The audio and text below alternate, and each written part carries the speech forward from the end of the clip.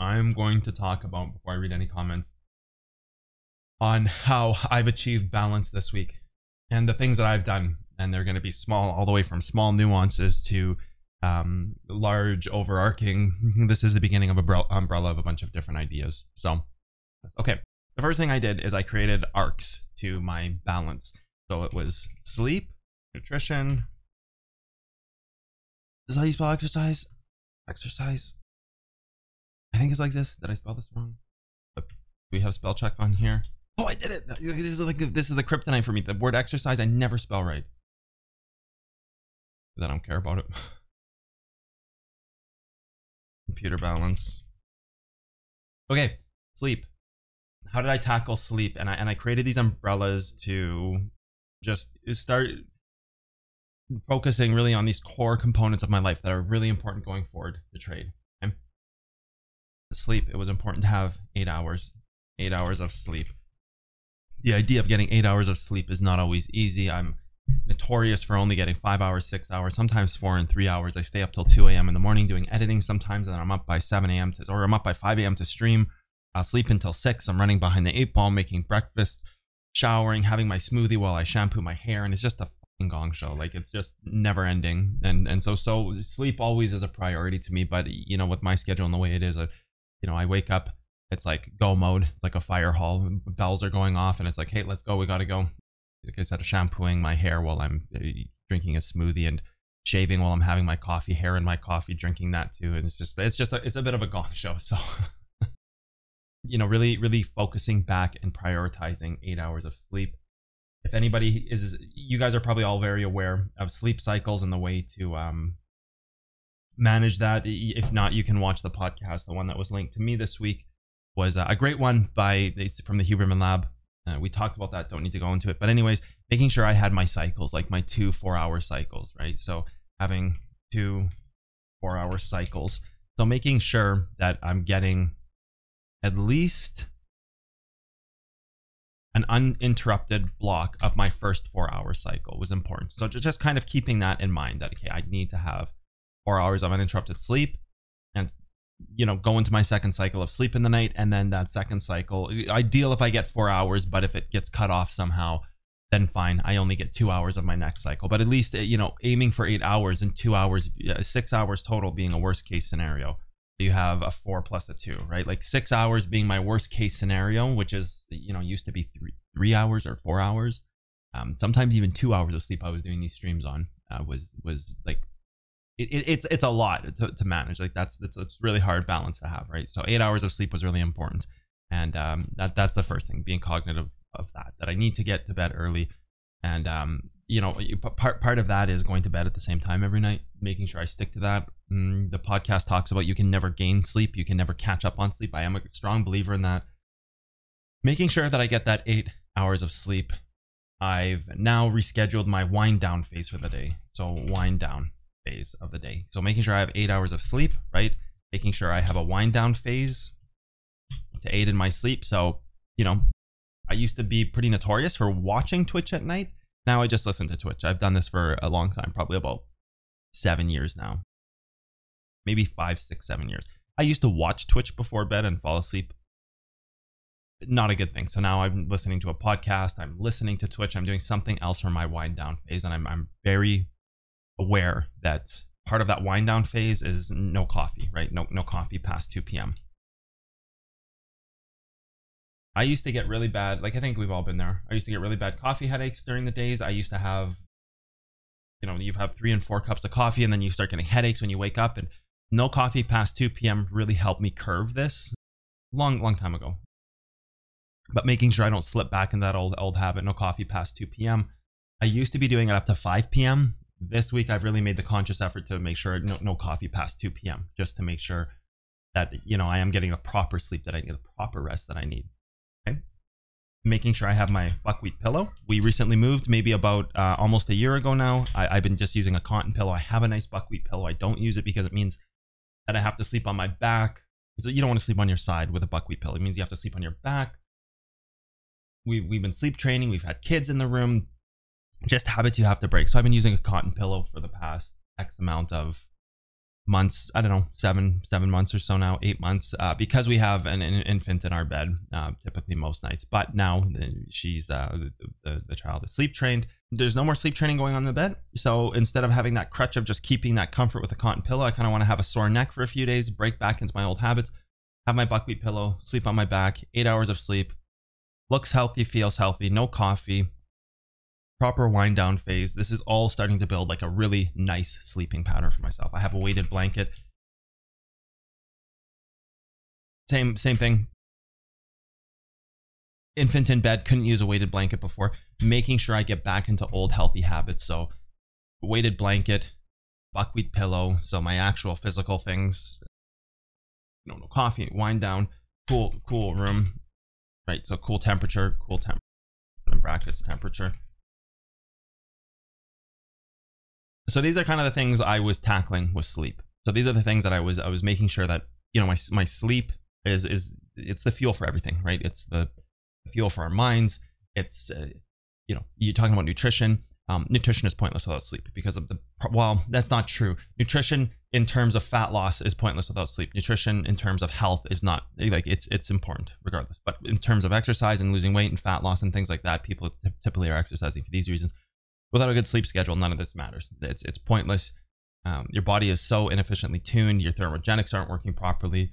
Your body can't metabolize. It can't oxygenate fat cells. Like, there's many reasons why without sleep, you're trying to lose weight, it becomes a very difficult task, right? So for me, sleep was kind of the first thing I needed to make sure. Benefits of doing this may be like, oh yeah, you just better sleep, but cleaner mind, cleaner energy, better trades, a much more efficient way to find levels on our charts. And this is why balance is so important, because it tunes our mind like a sharpening stone, right? We're sitting there and sharpening our mind to make clear and better decisions and abilities. So once we start to achieve this balance of the mind, right, you're just going to naturally have better trades. Like, this is kind of a no-brainer. I don't even think I need to go past that, right? It's just very, very common sense stuff, right? But while it may be common sense, common practice is another thing. We have to take this time always to put into practice these things and not just say, oh yeah, clean mind, good energy, blah, blah, guru, blah, blah talk, right? It's in a way, yes, but in a way, no. It should be common practice, which it falls short a lot for a lot of people, myself included. We fall into bad routines. We have a cup of coffee. We start getting into cycles. We don't want to sleep with the right pillows. You drink coffee a little late. You have somebody coming on. Like, these are things that we need to take time to reattune our body into. Okay, so that's sleep for me. That's how I tackled sleep this week. I'm really a big fan in life of optimization. I think everybody knows that. I love evolution. I love optimization. I love pushing forward constantly to be a better person in all angles, right? And this is part of trading as well. This is part of trading is always making sure that your mind is as sharp as it can be, so you don't get into some of these defectos, depression, and all the things that would come with making bad trades. Depression, self-guessing, self-worth, evaluations, compounding of losses due to terrible decisions, bankroll management faults. Like, it's everything. It's everything. Okay, what did I do for nutrition this week? All right. First and most important thing was getting some matcha in my diet. I haven't taken matcha in a long time. It was time to get back into matcha. Matcha is really good for energy because I'm drinking less coffee. That balance payoff doesn't have to be sacrificed. I can now use a healthy substance. A little expensive, but that's okay. I think it's worth it.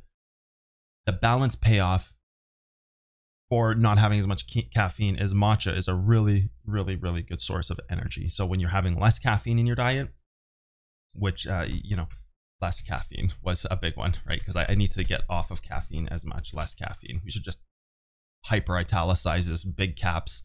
Matcha replaces the need for all that caffeine. It also helps you have a sharper mind, right? So it's multi-beneficial here as to where we're getting more sleep on one side of the pendulum, which is allowing our brain to function higher. Matcha on the other side is that nutritional value where it's like matcha, essential fatty acids, your fish oils, things that boost your mind's elasticity and power to think smart and straight, and mind power, right? An energy boost, a mind boost, whatever way you want to call that, mind boost. So my matcha was important for me to get back matcha into my diet because I'm sacrificing caffeine and I'm going into a pattern where I'm trying to refocus my mind, retrain it, and retune it so that it's being in an optimal state. So matcha was like as clear as bones. Like this is one-to-one perfect solution for both, not only tackling the less caffeine, which helps me sleep better and become less reliant and jittery, all the way to having the mind energy. So matcha, I do ceremonial grade. Oh, sorry, not ceremonial grade. Ceremonial matcha, because I put ceremonial matcha in drinks. I don't bake with matcha. I just, always from Japan. You don't have to. I mean, if you guys are struck in and saying, oh, like I don't get it from Japan for these specific reasons, that's fine. There's California grown matcha if you like. I am a believer that Japanese matcha is of the highest grade, and for your own research, I suppose. But if you don't know too much about it, like, ceremonial grade from Japan, put it in drinks. Okay, what else? Making sure my vitamin and nutritional balance is great. So I got biotin this week because I want, hair, skin health. I want to feel healthy. I want to look healthy. So adding biotin back into my diet. I haven't done that in a long time. What else did I get? A full markup of vitamins. Let's just put that, a vitamin overhaul, because I could list a bunch of stuff that is. So everything from biotin to what else did I get? And high quality vitamins. Always spend the extra money on high quality vitamins, and pay attention to dosages, because you don't want to overdose on vitamins. Taking something that's like melatonin is a good one. They talk about that. People will resonate with this very well because it's in the podcast. Melatonin, our body produces 0.1. It's all we need, or 0.3, somewhere in that range. Melatonin pills to help you sleep. Is that what they're called? Melatonin? Yeah, melatonin pills help you sleep. They can have up to 10 milligrams sometimes. It's a complete overuse. It breaks down the systems, it makes your body reliant, and it makes your natural systems inefficient. So don't go on this vitamin kick where you're just juicing yourself with 5,000 milligrams every day of everything. What else did I get? Biotin, heme iron. Heme iron is iron that I like. Heme is absorbed better in the body, so I'm a fan of heme iron. You can get different types of iron. I like heme iron. What else did I get this week? I could look at my list, actually. New fish oils. Fish oil is the one thing you want to not skimp out money on. You get krill oil, you can get fish oil. It doesn't matter as long as you're getting 1,500 or 2,000 milligrams of EFAs in your body. I think it's milligrams with fish oil, grams or milligrams, whatever they measured. And as long as you're getting 1,500 or 2,000 in your body, it's fine for me. That's what I like to take. Again, do your own research on your own dosages, what you do. That's what I do.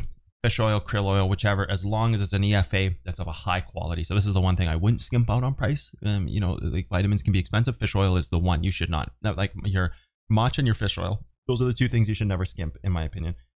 Protein is protein, not really, but if you were to rank them in hierarchy of importance to non-importance, like matcha would be number one, fish oil would be number two, and then down the line you'd go, protein and the others. What else did I get?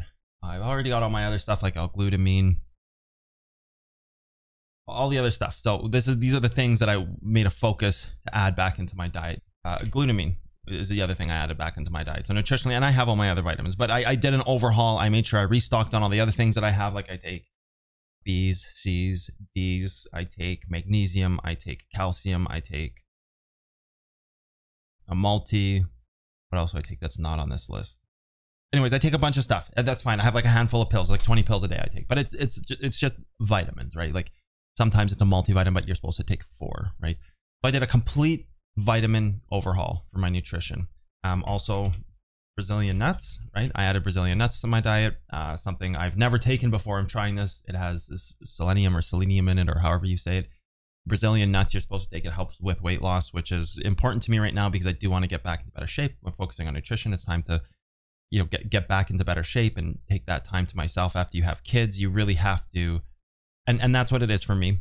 You have children, and there's a bit of a sacrifice that you have to make there, right? Like when you have children, you don't always get the time to,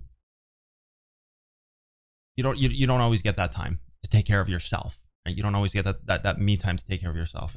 And it was really important for me right now that my children are getting a little more dependent in life. They're not needing to be sleep trained, and they're playing together, and there's just a little bit more freedom there for myself. It's really important to just take that time to rebuild your nutrition and your diet, right? So adding some of these things into my diet was really important. I also am now doing smoothies every day for my breakfast. So daily smoothies are really important to me. Kale, all that good stuff. And you guys do your own, whatever on that. But smoothies for breakfast is my new breakfast thing that I'm doing. My matcha, my smoothie, blah, blah. Great fuel for the day. Keeps me sharp, keeps me straight. just an overall rebalancing of my diet and what so I can say this is for sure rebalancing of food intake, right? Really starting to say no to things like pizza again. If I do have pizza, I have one piece only, and then substitute the rest of the meal with salad and chicken. So if we're ordering pizza, I make sure I get the skinless chicken wings, and those are still kind of fatty, but at least they're skinless and they're they're baked. So I get skinless chicken wings and Caesar salad with light dressing and pizza. And I'll have one piece of pizza, or I'll have two halves of the two flavors, like whatever. Just rebalancing in general of food intake to then meet my exercise goals, right? So I'm just going to put rebalancing of food intake. You guys are all responsible for that. Yet I don't need to be, nor am I equipped or qualified to be a nutritional coach. So rebalancing of food intake for me was an important thing this week. I think I'm going to leave that one there. Exercise is going to be very quick because it's just, getting back into exercising again, which is just, again, something I've given up because of children, and it's just normal in life. So doing SIIT exercise, which is sprint interval training. Okay, we got to think about this one. We got that right? Yeah. SIT exercise is the routine I'm doing now, which is sprint interval training. You do your own research on that. I'm going to put under exercise cold showers. I've now implemented cold showers. I've never really tried this. So this is something new for me, experimenting with cold showers. So I did this in the past very intermediately. Like I did this very infrequently. So I have done like a cold shower thing before, but I never really stuck to it to see the health benefits. Now I'm doing cold showers because cold showers boost your brain's ability to have better thoughts, a cleaner mind. It's really good for your fat loss, thermogenics in your body. I am doing cold showers 3 to 4 times a week. So I'm going to say 4x a week, 4 times a week, right? 4x. Okay, we'll do 4x a week. And the cold showers I'm doing 3 minutes in, 3 minutes out, 3 minutes in, 1 minute out. Sorry, 3 minutes in, one. I'm going to say 90 seconds, 50 seconds out 4 times. That's kind of my cold shower routine. So I am doing cold showers. I'm just going to put that in nutrition, although it does have to do with sleeping better. It does have also to do the health benefits of joint health. So I just put this in exercise, joint health, fat loss, mind health, cleaner thoughts. I'm going to put it in with exercise, even though it's not an exercise. It's just something physical that I'm doing that's different.